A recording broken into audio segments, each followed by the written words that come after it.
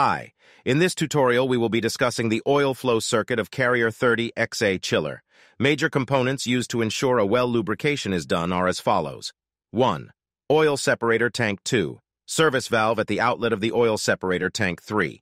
External oil filter able to filter particles up to 3 micron 4. Oil control solenoid valve only energized when compressor is in operation 5.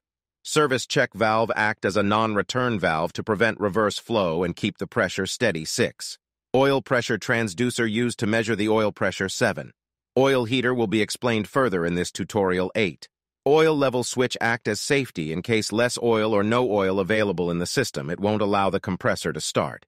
Please note, red color lines are representing high pressure lines, blue color lines represent low pressure line, and orange color lines represent oil line. There is no external oil pump or pre-lubrication available in Carrier 30XA chiller. Oil is circulated by the discharge refrigerant pressure.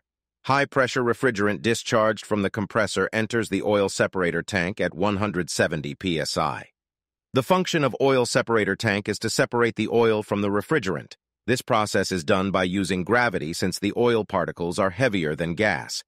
Oil is collected at the bottom of the separator tank and refrigerant escape from the top of the separator tank. Oil flows through the service valve to the external oil filter and oil control solenoid valve to the service check valve and enters the compressor to lubricate bearings and provide the oil that acts as a seal between the screw rotors and the bores. In the picture, you can see all the parts physically and their arrangement on the compressor. All the parts are pointed with red arrow with the names at the tail of the arrows. Let's understand the oil separator tank better using a cut sectional view. Oil separator tank have no mechanical parts. All work is done by gravity. As you are seeing, a blue filter mesh is used to filter physical particles from the oil that can include iron particles may be produced during the compressor operation or any small wear tear. Please note, type of oil used in Carrier 30XA chiller is approved lubricant Castrol SW220 and its viscosity grade is ISO 220. Oil heater function. It prevents the migration of refrigerant to the oil-stored sump.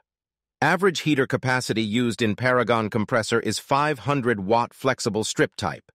Oil heater is activated to regulate the oil temperature in the oil separator upon the outside air temperature is lower than 37 degrees centigrade and compressor is not in operation.